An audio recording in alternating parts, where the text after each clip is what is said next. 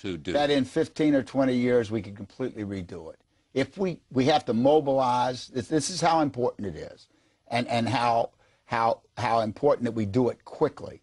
We have to mobilize the same way we did when we entered World War II in 1941.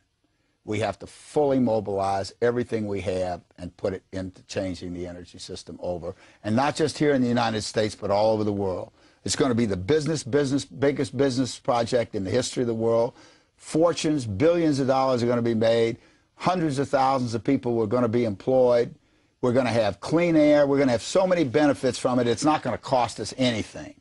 Once we get going with it, it's not going to cost us anything. Only the people that don't understand it think it's going to. Not doing it will be catastrophic.